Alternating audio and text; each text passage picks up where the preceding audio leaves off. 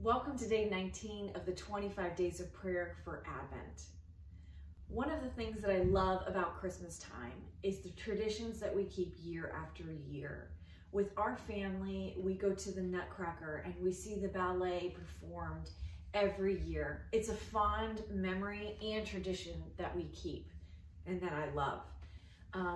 My sister-in-law recently shared with me that one of her favorite traditions was decorating the Christmas tree with the kids and putting up the little ornaments where sometimes the kids would put them all in one little area of the tree. My kids do the same.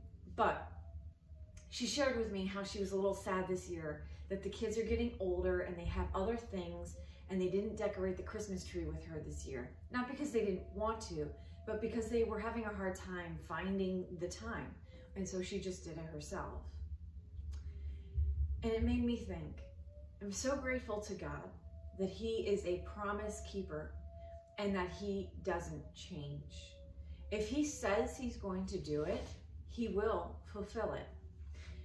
He did this with Jesus. He prophesied through the prophet Isaiah. He basically used Isaiah as a mouthpiece to say, this is what I'm going to do. This is what I'm going to fulfill for the world.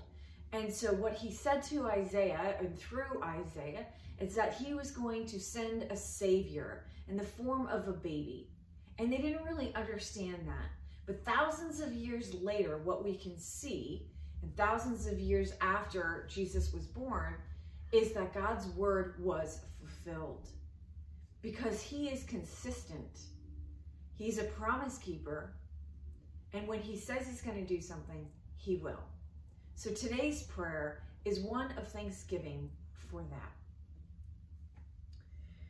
Dear God, thank you that you do not change and that when you say you're going to do something, you do.